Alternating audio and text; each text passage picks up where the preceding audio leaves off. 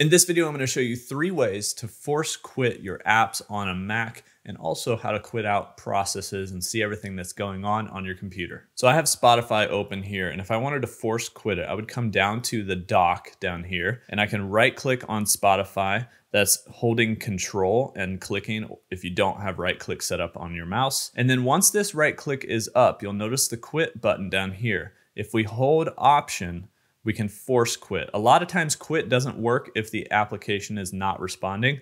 So we need to hold option and force quit. Now, if you're not able to get to that dock and do it that way, you can hold option, command, and escape key, and that brings up the force quit applications dialog box. And now we could come to Spotify and just hit force quit right here. The last way that we can do this is to check out the activity monitor. I like to bring up Spotlight Search by holding command and spacebar together.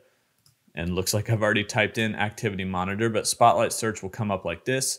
Also, you can go to the upper right-hand corner. There's a little magnifying glass and bring that up as well. It'll take you to the same spot. I start typing in activity monitor. My Mac knows what I'm going for, and I can press enter on any one of these to open up that app. In this case, I'm going to open up the activity monitor. Now, it shows you the CPU usage, memory, energy, disk, network, everything up here at the top.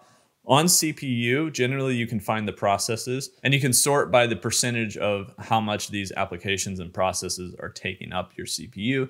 But I see Spotify right here and I can click on that and then go up here to stop it, and I can quit it or force quit it. So I could force quit Spotify right here.